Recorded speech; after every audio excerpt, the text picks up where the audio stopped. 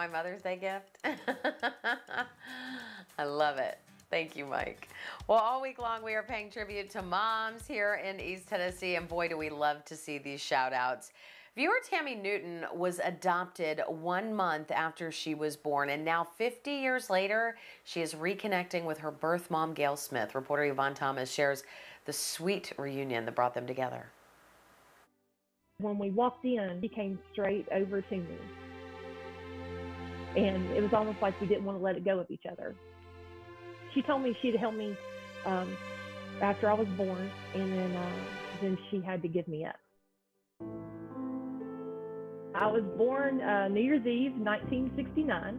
I was adopted into a wonderful family when I was a month old.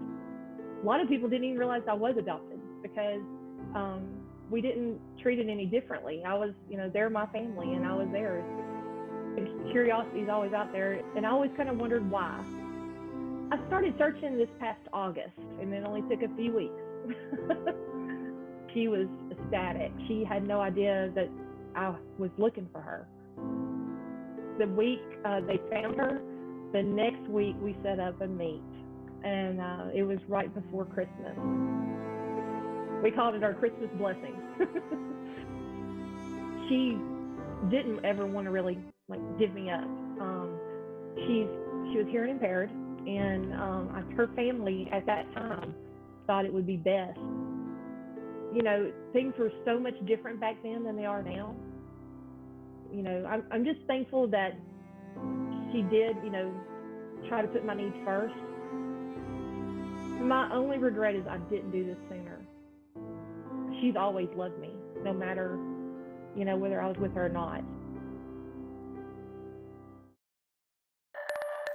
That is so sweet. I love it. So glad they're back together. Well, we've been asking for you to send in your shout outs to your moms, and we have loved seeing these. We've gotten so many. So let's go. Here's a picture of Tabitha Evans from Wartburg.